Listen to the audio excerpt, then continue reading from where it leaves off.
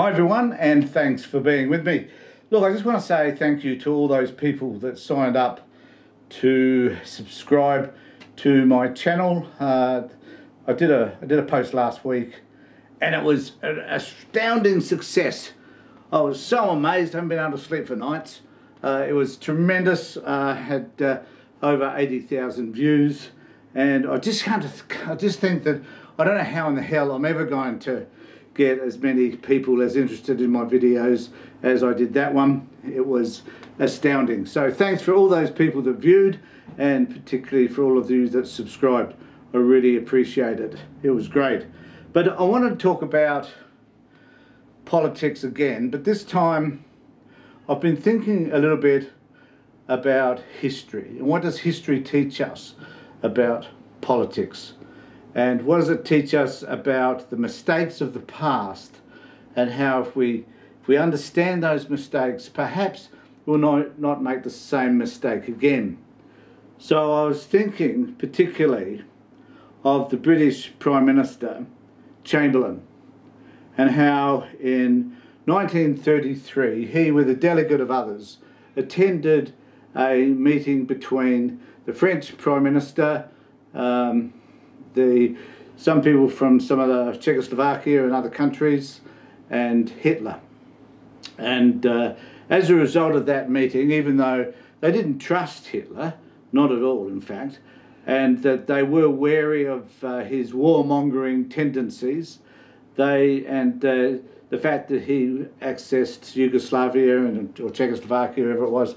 I'm not a historian, so I'm not an expert on any of this, but they let him do what he needed to do, and suffered the consequences, hence World War II.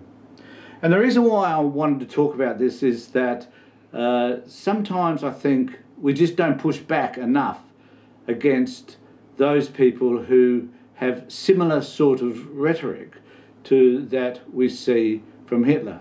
And basically this is because our politicians are shit weak.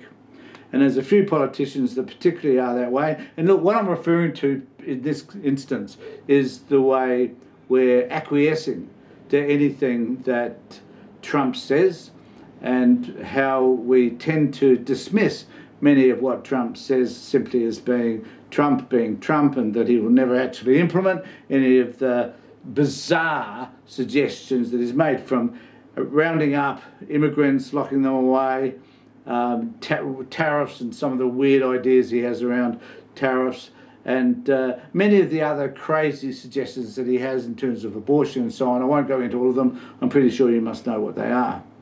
But my point is that there are too many politicians who ignore what has happened, just as Chamberlain did. And as a result of that, people like Trump, people like Hitler, people like Orban, people like Xi get away with doing horrific things, not just to their own people, but to other countries as well. And I'm really disappointed in people like our ambassador to the US, Kevin Rudd, and how Kevin was at one point very critical of Trump, but now he's licking his ass. And now I understand that there could be diplomatic reasons for this, and I think this is the problem. The problem is that we're not calling out these people for their behaviour, and we are allowing them to get away with being able to say ridiculous things, knowing that at the end of the day they're just as likely to enact them. That it is true that Trump and Project 2025 will be enacted if he wins. And what does that mean to us? What does that mean to Australia? What does that mean to the population in general? What does it mean to the world?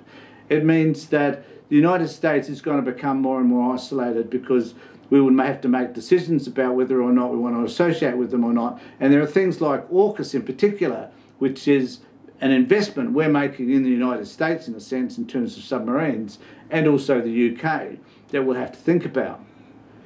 Or do we acquiesce to the point whereby we offer money, as we're doing with AUKUS, regardless of the crazy person that's in power. And I think it's about time that we started to make a stand. Now, I know that one could argue that the Democrats have been pointing out some of these bizarre qualities that Trump has for years, but are they aggressive enough? Well, I don't believe that they are.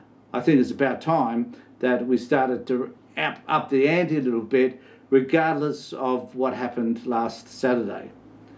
And the reason for that is that Trump, at this particular point, I believe, believes that he's going to win this election, and he's going to wind back to some degree, not entirely, but to some degree, the devastating rhetoric that he's been involved in over the last 6 years.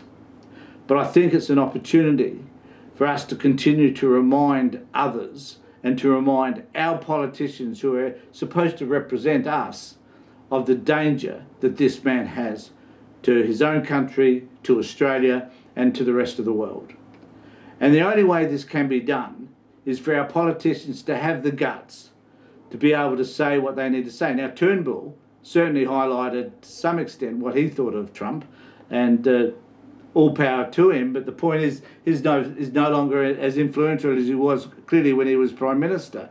Even then one can argue how influential he really was. But nevertheless, there needs to be more people arguing, as Turnbull has, that Trump is a danger to his society and to the world in general.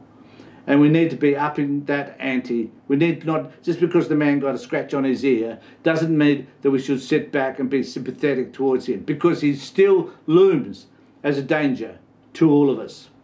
Let me know what you think about this, and also to subscribe to my channel, ring the bell for further notifications, do what you need to do. But think about the politicians and how they acquiesce to him. Think about people like Nikki Haley.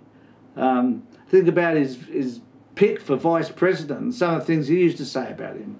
And why is it these people give in? Why is it that they